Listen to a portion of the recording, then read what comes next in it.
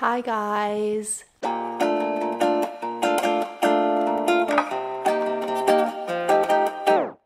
hope everyone's doing super dandy today because for today's video, we're gonna be knitting a sweater. And I personally have never knit a full project. I have attempted to knit and then not really knit, I've never really knit anything before. So I thought today I would just whip out just a knit sweater. That's what we're gonna try to do. And I'm gonna try to design it myself. I don't have a pattern. I didn't get a pattern, so we're just gonna draw it on my iPad and then create it. I do know how to crochet, even though crochet and knitting are nothing really like, a little bit, but not really like, so I don't know how this is gonna go. I don't know. I'm gonna draw my design with this color yarn that I have. So for my design, I think I wanna have a little cropped sweater, maybe just above my belly button so I don't have to do too much work, and then just some long sleeves. And I think that's my design. And then for the colors, I want it to be majority this blue color here. And then I'm thinking about adding some red and possibly green to it. So I have a few needles to choose from. I have 15, 12, and 10. And I have this yarn. I want to say 10 just because the yarn isn't that thick and I think it said for 8 millimeters, so I was gonna go just a tad bigger. But I have no idea how many stitches I need for this, so I'm gonna be fancy and I'm gonna do a little swatch. Never done this before, so let's do a little practice run. So I think I wanna cast on 40 with these smaller needles. Maybe that will be a good size, or 45, I'm not really sure, but I'm just gonna do a few rows of it and then we will measure to see if I'm close and if it even looks good. I don't know. There's a lot more prep, I'm now realizing, with knitting. Crochet, you can just go at it. You just go at it because it's just you can see how big it is as you go. But knitting, you can't. So I did 1.5 rows of 50 stitches and I definitely think I overshot it. So I'm just gonna pull this off.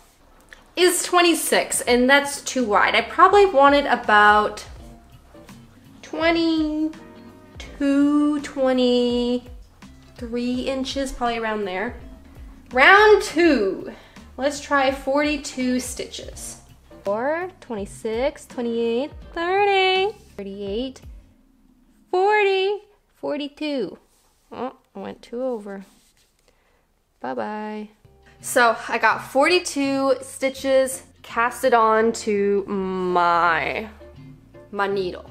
Next, what I'm gonna do is I'm going to knit. And there's a whole bunch of different types of knitting, patterns, everything. But I'm gonna try to do the most basic one, which is a knit and then a purl. And that's the most traditional knit look clothing. Most of your clothing would have that kind of V look to it, so I'm gonna try to do that. So first row I gotta do after I casted this on is just a basic knit.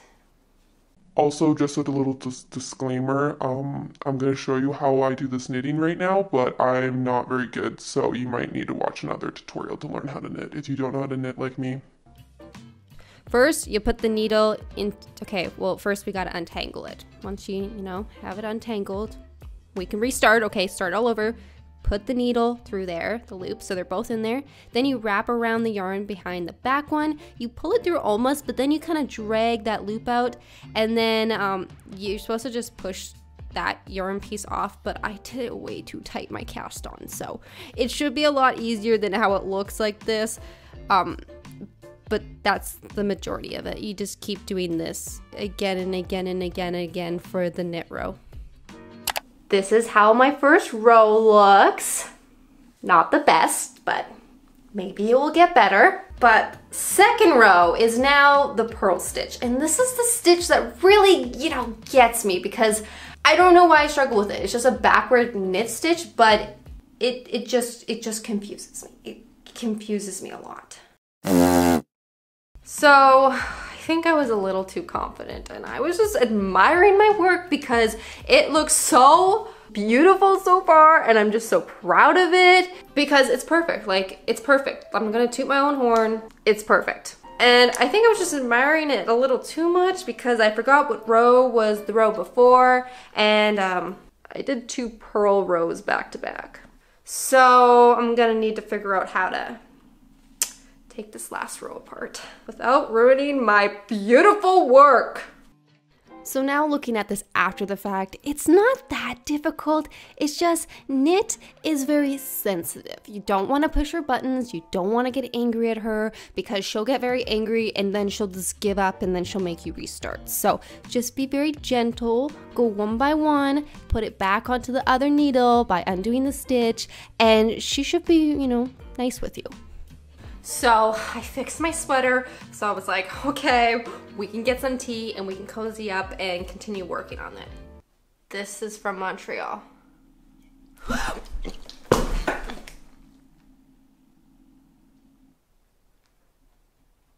I just burnt my hands. My most prized possession. Oh, no. Well, anyways, I was trying to show you that this cup was from Montreal. And it was a bad day to use loose leaf tea because it's all over my carpet. Pretty impressive that I got the window. And I even got this window over here too. That is impressive. So we got lucky there. No major burns, just, you know, little burns here and there, but nothing major, so. Whew. I'm just gonna stick with water now. I'm done, the first part. This is how much I'm done. I've done. This is how much I've done. I'm gonna move on to red now, and the red is a little bit more chunkier, so I think that'll look good. I think it'll look good having a few different weights in the sweater. To change color, I'm pretty sure you just snip that one. Yeah. Take the new color, line them up, tie a little knot like that, and then continue knitting. Ooh, this red looks good. Man, I like knitting. I didn't think I'd actually like knitting. I thought crochet would be my one love, but I kind of like knitting. This is pretty cool. The stripe is done. Sorry, that was kind of aggressive, but I just wanted to show you that the stripe is done, and I'm working on blue, and then work on some red again and some green, and then hopefully we can get done this body portion soon. There's a hole in my sweater. I could leave it and just have a hole in the middle of my sweater, but this is supposed to be like this portion, so I don't know. I probably should just go back and fix it. Like, it's only 4 rows back, so yes, it's a decent bit back, but I knew I messed up there, and I was like, it'll be fine. It'll probably just look a little weird, but it'll be okay, and I just kept going, and I should have just, like, fixed it.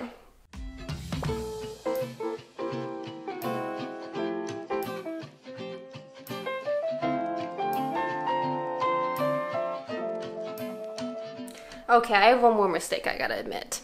It's curling here, which means I should have started with ribbon. Well, I don't really want to start over just because I spent hours doing this and it looks really, really good. I think I made it too small. I think it's a little small, but I gotta run with it because I'm not gonna restart it now. Like, it's gonna fit, it's just gonna be more fitted. It's not going to be as oversized as I was hoping. I really wanted a nice oversized one, but nope. It's kind of fitted. So for the back piece, I am doing the exact same thing, same pattern. So I'm starting off with my blue here and I'm going to cast on 42 stitches. Hi guys, it's later now, and I actually got a decent amount done in a really short amount of time, so I really don't know what I was doing all day today because I just finished like half the body in like an hour and a half.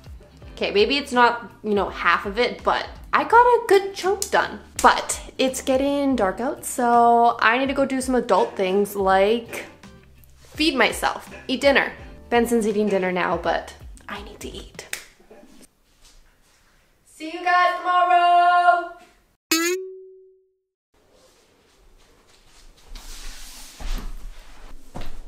I'm wearing the same shorts and socks today. So we're gonna start with a little update this morning before we get going on the knitting, because I'm very impressed with this one thing. These knitting needles connect together so you don't lose them, and they also hold your work together so it does not come apart. My mind is just blown. I love these needles, and now I need to go buy a set of these needles in every single size possible. I also finished a decent amount last night when I was sitting in bed just, you know, knitting away. We were close to actually having one front and one back piece, so I'm gonna finish that this morning, and then after that, we're gonna work on the arms. It's also like so satisfying clicking these together.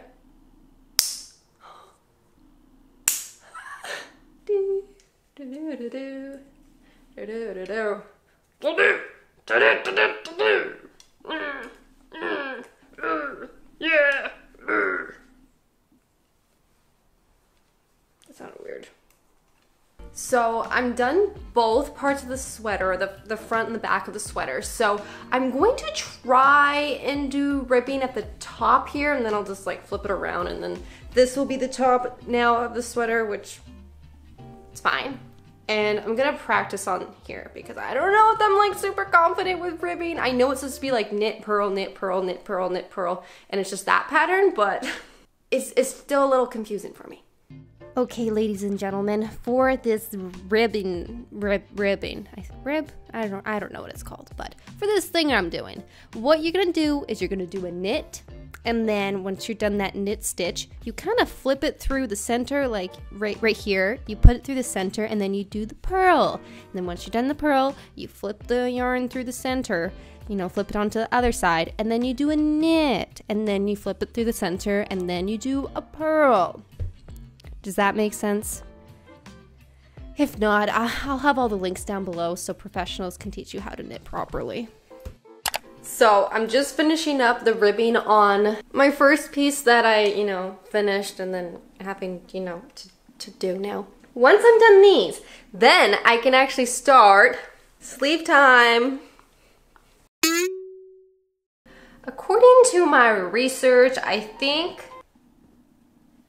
you're supposed to have smaller needles for different parts of like your sweaters. So like for the ribbing, technically it's supposed to be like smaller needles, and then for the body, arms, it's bigger needles. But I used my smallest needles for the whole body of the sweater, so we're using the same needles for the ribbing, and the ribbing won't really be ribbing, as in like it won't actually be like tighter. To be honest, I am starting to get a little bit tired because it's like 2 o'clock in the afternoon and I haven't even finished one arm yet. I'm done like 3/4 of the arm. I think I gotta get it to about here, just because I think the top, it's gonna like go off the shoulders, so the seam won't be at the top of the shoulder, it'd be kind of be like down here, so we're getting there. So I'm like 99.999% chance that it makes sense. 99.99% confident that this sleeve is the right length, but there's like a 0.001% chance that it might not be, because obviously I haven't done this sweater before. So I'm gonna put together, you know, the front and the back just at the shoulder here, and then measure it.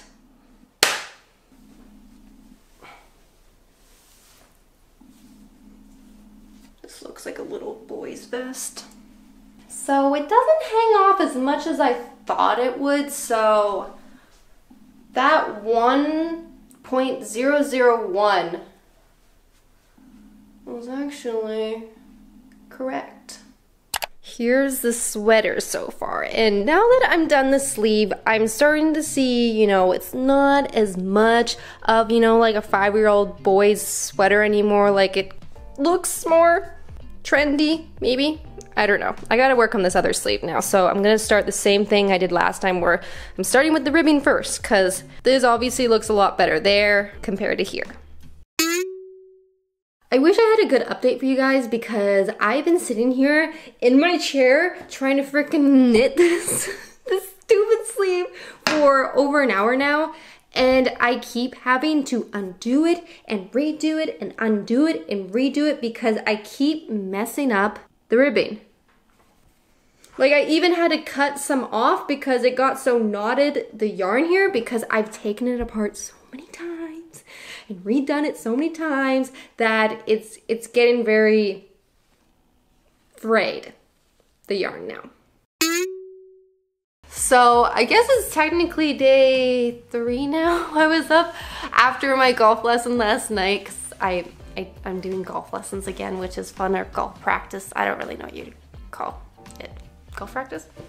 I had like this done before. I finally actually figured out the ribbing on this sleeve after doing it 72 times. I finally figured it out. I think I was like counting it wrong, so I had an odd number.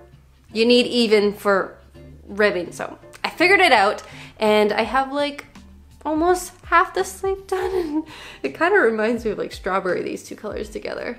But I'm just gonna continue knitting. I'm gonna see if I can finish the sleeve today, and then tomorrow I will put the sweater together, and hopefully it fits, because if it doesn't,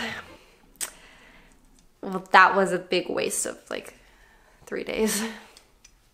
I am just like super impressed that I didn't poke out one of Benson's eyeballs, or both of his eyeballs, because he loves to get up right in my grill, like right now. He's trying to climb up on me because Benson, I'm working. But he's just always on top of me, beside me, and these are some long needles. So I'm just very happy he still has both eyeballs, because he likes to move around and be all up. Why are people texting me? Okay, I'm back. That was kind of a mess, but everyone still has their eyeballs, so it was a successful knit session. But after I was done that last arm, I went to starting to put everything together, and I actually ran out of yarn, so I had to use this other light blue yarn that I had, and I just weaved the ends together until I had some like armholes there, and I did that for the body, and then I attached the arms. Well, I folded them like right sides together and then sewed up the arms there, and then I sewed them on to my body. That's how you do it. Hi guys, it's like 48 days later. Okay, it's actually not 48 days later, but you know, it's like a week later, because I just take my sweet time when it comes to finishing projects. I'm just like not a huge fan of like weaving in all the ends inside the sweater, so usually I wait to like the last possible moment to do it. So I weaved all the ends this morning, and my sweater is finally done now. It's really warm, it's really cozy, which is perfect because it's raining outside. It's the perfect day to have a nice cozy sweater like this on.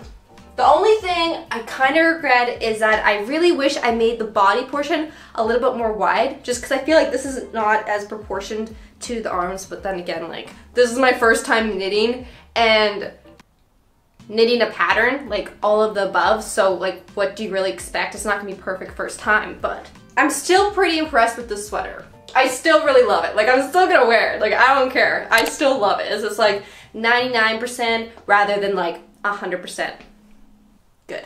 But here's the 360. What do we think? I like it, so that's all that matters. I hope you guys enjoyed today's video of me knitting a sweater for the first time. I really enjoyed it, and I already bought more yarn to like make more knitted sweaters. It's all right here. It's like this pretty light green. I got this one, which is like another green. I got blue, brown, and one more green. Those are the colors for my next sweater. That is it. So I hope you guys enjoyed making my first knit sweater with me. I'm like out of breath. But that's it for today's video. So I hope you all have a great rest of your day, and I'll see you guys in my next video. Bye!